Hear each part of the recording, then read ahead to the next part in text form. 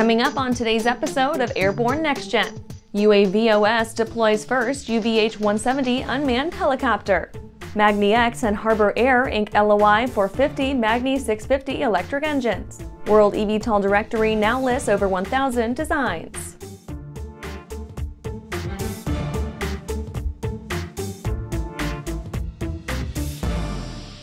And I'm your host, Holland Lee. Welcome to the Aero-News Network's Airborne-NextGen program, a weekly news program covering the next generation of flight, from electric power to vertical lift, uncrewed vehicles, and everything in between. Let's get into today's stories. UAVOS deploys first UVH-170 unmanned helicopter designed to fight wildfires. UAVOS has recently achieved a significant milestone in public safety and emergency services with the first operational deployment of its UVH-170 unmanned helicopter, designed specifically for wildfire suppression. The deployment, which involved both day and night operations, represents a critical advancement in the use of unmanned aerial vehicles in managing natural disasters. The UVH-170 is equipped with state-of-the-art technology, including the Gimbal 201, which allows for high-precision georeference data acquisition through visible light and thermal imaging cameras. This technology meets the stringent requirements of fire services for target sensitivity, accuracy, and timely data delivery, which are crucial for effective fire management and containment strategies. During its inaugural field mission, the UAVOS UVH-170 demonstrated its capability to operate autonomously for up to 5 hours and handle payloads up to 4 kilograms. Such capacity is essential for carrying sophisticated sensors used in both civilian and security applications. By flying at altitudes of 2,000 meters above the ground, the UAV can capture detailed video feeds of the fire's boundaries.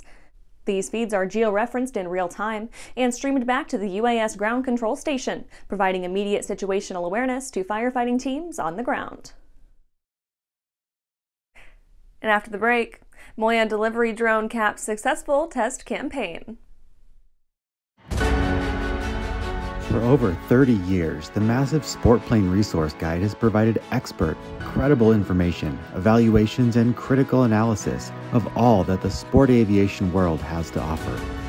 The all-new digital Sport Plane Resource Guide is coming with extensive multimedia features that are constantly updated, an even more comprehensive online guide to all things sport aviation. Available soon. www.sportplane.com.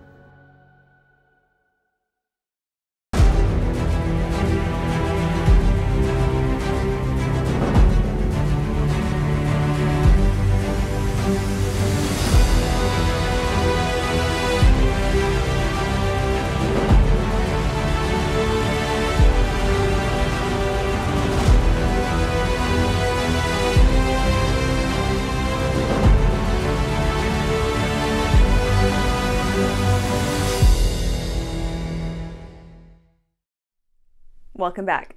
Now for some shorter stories in our Next Gen Minute.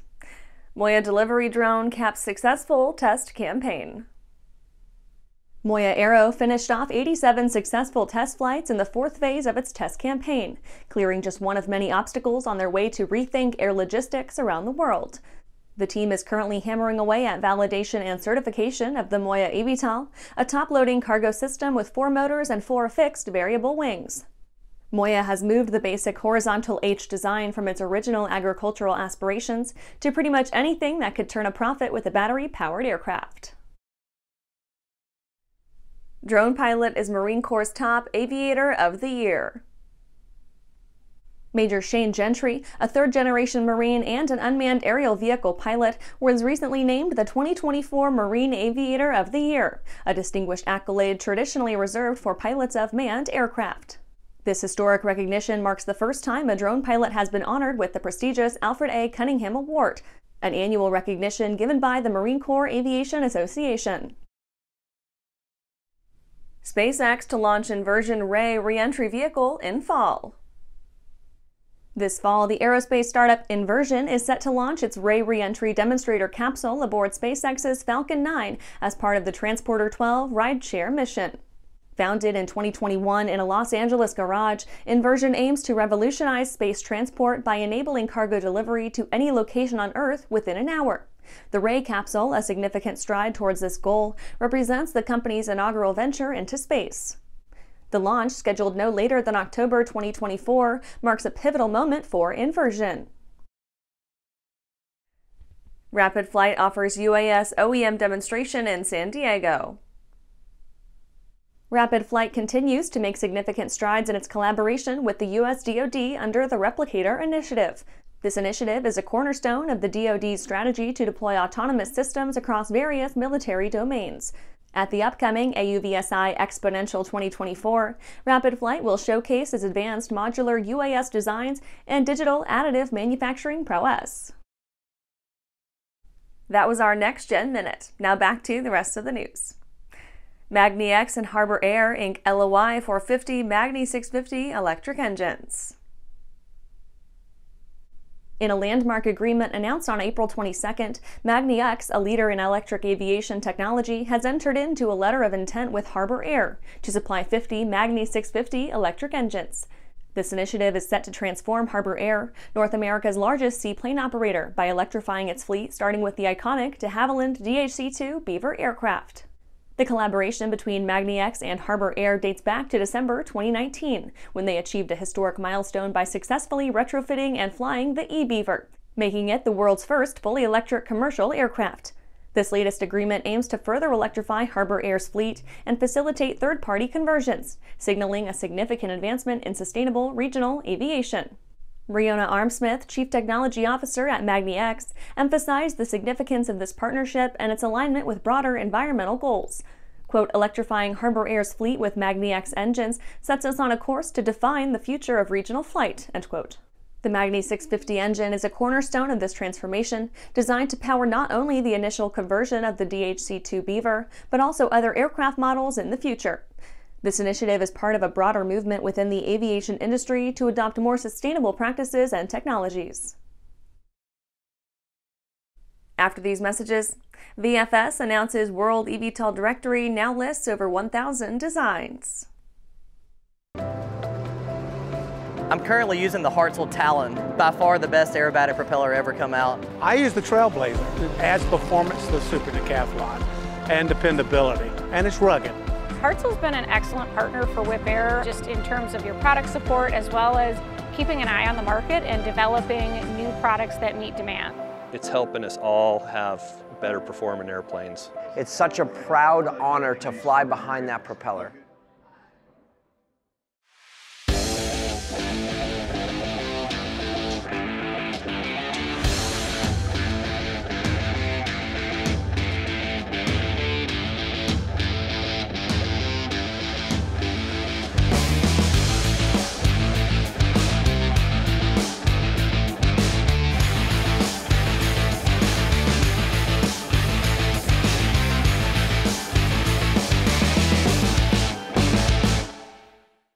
Are you ready to ace your FAA drone pilot knowledge test, get your remote pilot certificate, and start earning money?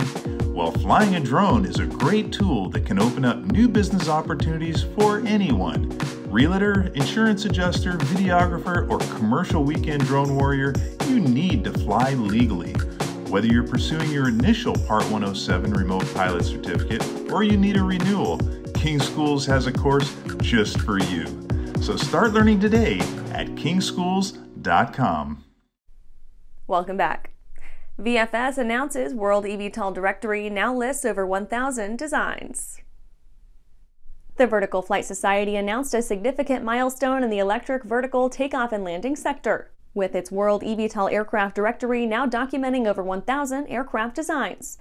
This comprehensive registry, hosted on the VFS Electric VTOL News website, details a vast array of concepts developed by more than 430 designers, ranging from established aerospace giants to innovative startups and independent designers. This achievement underscores the rapid evolution of the eVTOL industry, which promises to revolutionize urban mobility through aircraft that offer low noise, zero emissions, and potentially lower operational costs compared to traditional helicopters. The directory not only tracks current designs, but also preserves a record of historical and defunct projects, providing a unique historical archive of the sector's development. VFS has been at the forefront of this transformative movement since hosting the first eVTOL workshop in 2014. The Society's proactive efforts in charting the progress of eVTOL technologies have been pivotal in fostering public and industry awareness. For instance, the directory's growth was significantly influenced by the emergence of Uber's Elevate initiative in 2017, which spurred a surge in eVTOL concept developments. And that's our show for today. You can catch episodes of Airborne on YouTube, Roku, or Fire TV. Just search for Aero-News or Airborne, and don't forget to follow us on social media. Thanks for watching.